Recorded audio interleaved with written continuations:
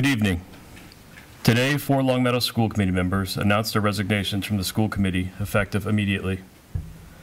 We are appreciative of the service of these members and what they provided to the students and staff of Long Meadow Public Schools.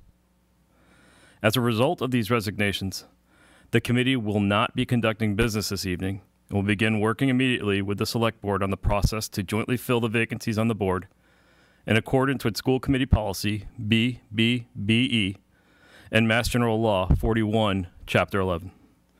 Residents can expect the additional information on the process to fill the vacancies will be available on town and school websites in the coming days.